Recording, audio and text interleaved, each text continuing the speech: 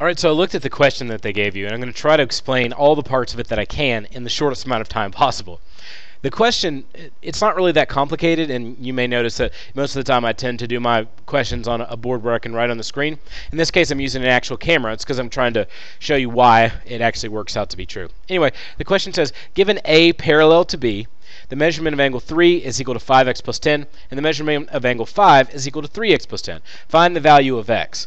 Now, they want you to use these two lines, which they're considering parallel, so I'm assuming this is probably what they consider to be A, and this is B. Now this line that goes through, a line that intersects with two parallel lines, is called a transversal. Now the thing about a transversal that you have to understand is that it locks the values of these angles in for each set of parallel lines that it goes through, or each line of a parallel line group that goes through. So there's something called corresponding angles. That's one of the angle types. A corresponding angle would be, like, say, of this little cross right here, and the top left is angle 1. Down here in this little cross, the top angle is angle 5, or top left angle is angle 5. So I can say that angle 1 and angle 5 correspond. So I can say that they're corresponding angles. Incidentally enough, I can say that they're equal. So let's take a look using this piece of patty paper, which is what you put hamburger patties on. So I've got my angle 1. I'm going to try to do it in a little better so you can see it a little clearer. So I've got my angle. Now if I take it down here, you'll notice if I match it up to angle 5, it's exactly the same thing. So I can say that if an angle is corresponding, it has an equal or congruent angle measure, so they're equal to each other. Also, if I look and flip this over this way,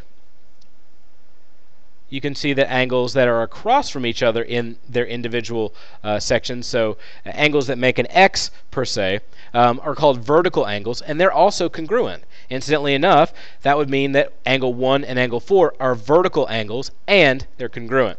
And I can look down here, and if I take this down,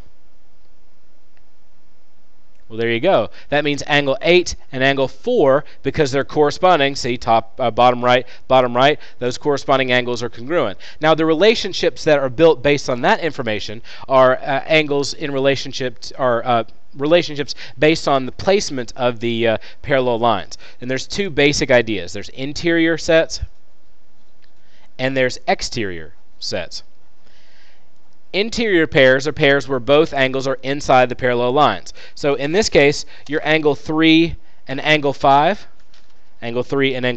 see how they're inside the parallel lines? Those are interior angles. And they also have a secondary name, and usually there's, in this case, you name them based off the transversal, like their relationship with the transversal. Lost my brain there for a second, I'm sorry. So they're both inside, but they're either same side,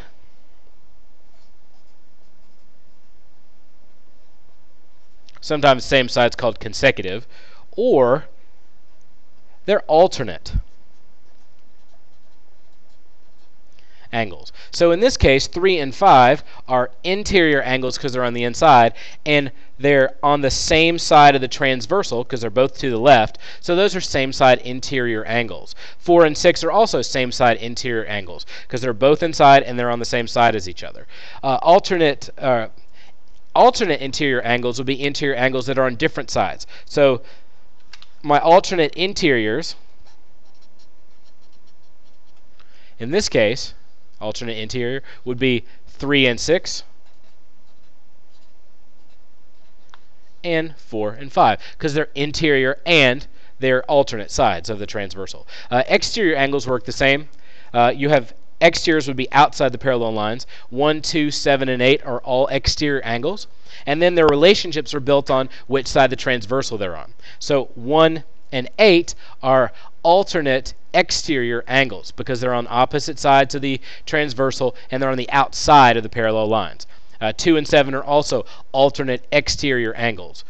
Same side exterior angles are 1 and 7 and 2 and 8. So that's all the names of the things that you need to know. Now let's get to the actual question that you asked, right? So we see that measurement of angle 3 and measurement of angle 5 are alternate interior angles. A quick way to determine this type of question is that when you have this type of setup where you have a parallel line and a transversal and they ask you about two different angles, they're either going to be congruent which means equal, essentially, or they're going to be supplementary, which means you add them up, which means the sum of them equals 180. Now we need to figure out what that is. So we're going to use, we're going to start with one of the angles, just pick it at random, and then we're going to do left, right marks. What I mean is I'm going to pick either 1 or 2. I always start at the top. I don't know why. And I make a mark. So I go left on my next section down, which would be where the 3 and 4 are. I go to the right, then I go back to the left, and then I go back to the right. Now, if both angles of the pair that I'm looking for are marked,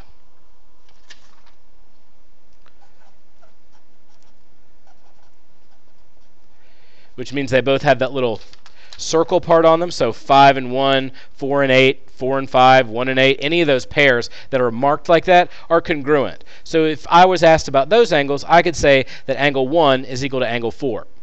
Angle 5 is equal to angle 8. Angle 8 is equal to angle 1, so on and so forth. So if they're both marked, it's congruent. If they're both unmarked, also congruent. So in this case, 2 is equal to 3, and 6, and 7, and any other of those combinations, as long as they're unmarked. Now, if they're marked, they're equal to each other. So 1 and 4, 5 and 8, any combination of those angles in 2's would be equal to each other. So you'd write down their values, set them equal to each other, and solve. The only time that they're supplementary is when 1 is marked and 1 is not marked. In that case, I'm going to have to set them equal to 180 by adding them together. So to bring it a little closer, if they're both marked or both unmarked, they're congruent. So set them equal to each other. If one is marked and one is not, sum is 180. So in our question, it says, given angle 3 and angle 5. So 3 and 5. So I'm going to look on my paper. I see I started here at the top left, and I marked left, right, left, right. You'll notice now that angle 3 is not marked and angle 5 is marked. That means that the two angles are supplementary. So what I'm going to do is look at their value. So I'm going to say the measurement of angle 3, plus the measurement of angle 5 is equal to 180. Now, if they'd both been marked, I would say the measurement of angle 3 is equal to the measurement of angle 5. If they were both unmarked, measurement of angle 3 still equal to measurement of angle 5. But in this case, one marked, one not marked. So what I'm going to do is just plug in the information for each one.